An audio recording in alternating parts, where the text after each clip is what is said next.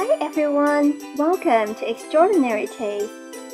Today we are going to use two different cooking methods to turn this cauliflower into a mouth-watering dish.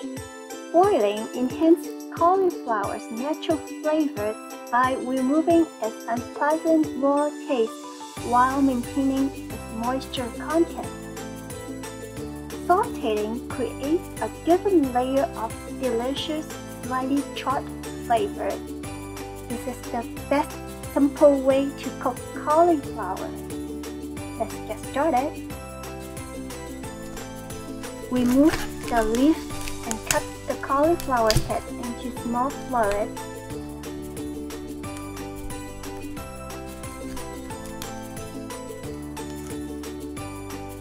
Wash and clean the florets to remove dirt or sometimes pesticides. Bring a pot of water to boil. Add the cauliflower and cook 2 to 3 minutes for crispy, tender texture.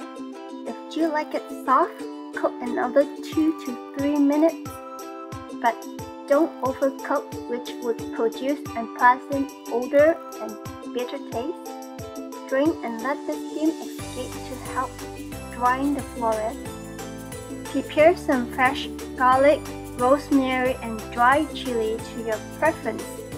Use 2 tablespoons of oil. Over medium heat, fry the garlic and rosemary until the garlic turns golden brown.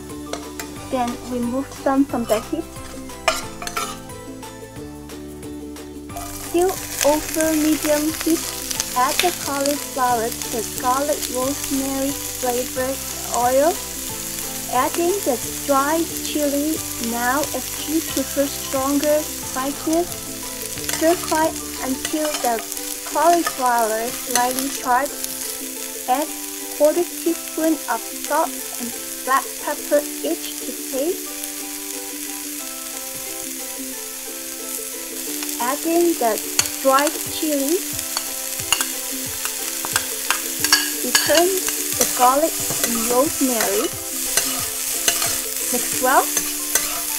Add about 1 tablespoon of soy sauce along the edge of the pan to enhance the soy sauce flavor. Turn off the heat right away to prevent burning of the soy sauce. Now it smells very good and it's ready to serve. Crispy, tender, coated with garlic and rosemary. Oh, it tastes so good. Thank you for watching.